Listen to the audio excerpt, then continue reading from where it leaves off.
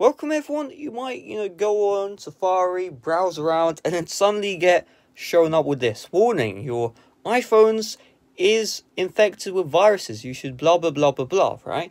What on earth is this? And how do I remove the viruses off my iPhone? Right? Well, the answer is very simple. This is not a virus. Right? This is malvertising. Right? So advertising and malware combination, because this is just a website. Right? This is not a virus. And all you can do to close the virus is just tap on the multitasking, close out that page, and suddenly all of the viruses have disappeared, right? To summarize what on earth has just happened, you've gone on a website which has advertisements. And these advertisements are trying to get you to download apps from the App Store or, sign up to a subscription service. I mean, how on earth do advertisers make money? You get the point I'm trying to say, right? And so what you've just clicked on is a page with ads, and that ad has redirected you to lies, basically. There are no viruses on your iPhone. However, they say that because they want you to download an app from the App Store, right? It's honestly kind of simple. But if you're a new iPhone user and you see your iPhone's been infected with viruses, I mean, it's not like something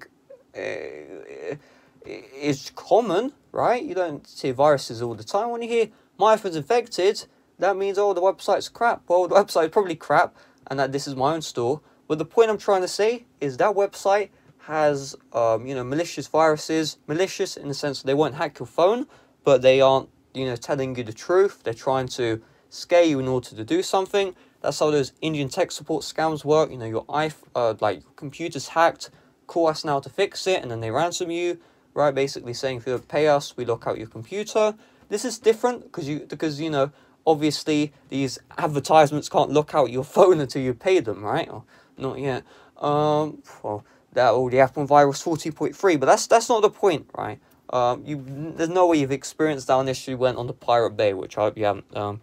So with that being said, that's really what there is to it. Just close out the page, and then you're good to go, right? And for this video, I just used Tutorbox because there was a ton of redirect ads or whatever, and I just waited until one of those virus pop-ups showed up. They're just advertisements. That's all there is to it. You are not affected. Your iPhone is perfectly safe. So hopefully this video helped you out. If it did, smash like. See you guys later. Bye bye.